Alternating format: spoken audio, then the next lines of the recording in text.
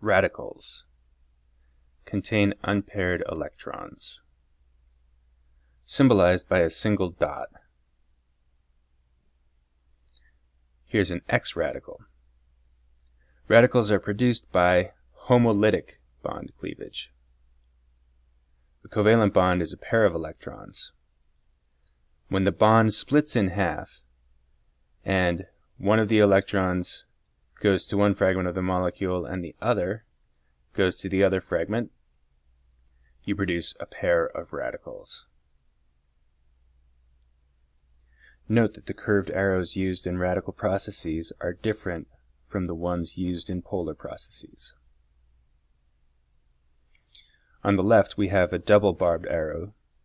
This is the kind that we've used so far in polar processes, signifying the movement of two electrons.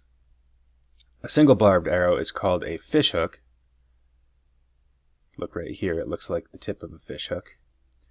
And this signifies the motion of one electron. This is what we use for radical processes.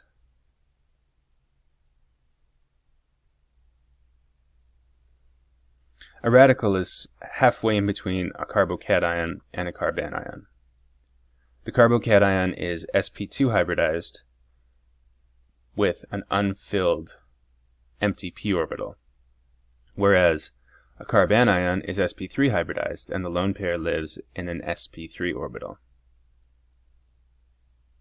You can think of the radical as having an orbital that's between p and sp3 that is singly occupied.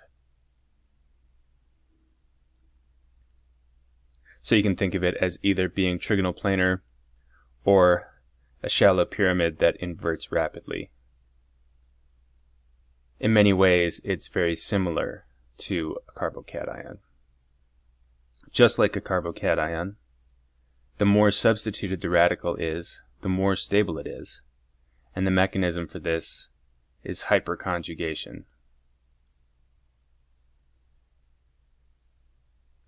Where overlap of sp3 orbitals with the half-filled radical orbital stabilizes the whole molecule. Radicals are also stabilized by resonance. Here is an allylic radical. You can see it's in the allylic position because it is located on the carbon that is adjacent to a double bond. And you need 3 fishhook arrows to perform the resonance. The radical combines with one of the electrons from the pi bond to make a new pi bond. The other electron from the original pi bond becomes the new radical. Here is a benzylic radical. The pattern of curved arrows in the resonance for the benzylic radical looks very similar to that for the allylic radical. Those two electrons are forming a new pi bond, and this one is forming a new radical. How many other resonance structures can you draw? Pause your video and give it a try. See if you can get all of them. Then unpause it to see what I got.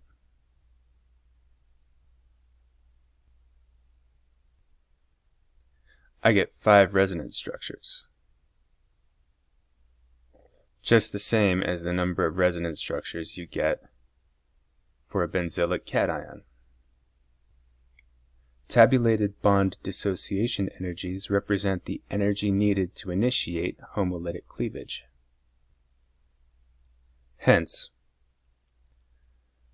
a lower bond dissociation energy means a more stable radical.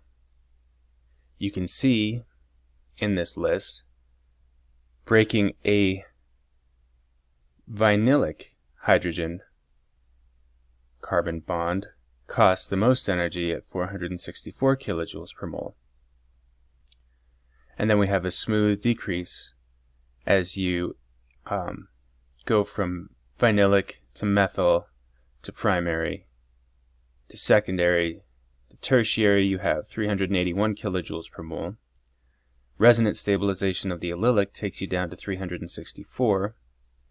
And then since benzylic has 5 resonance structures. That takes us all the way down to 356 kilojoules per mole.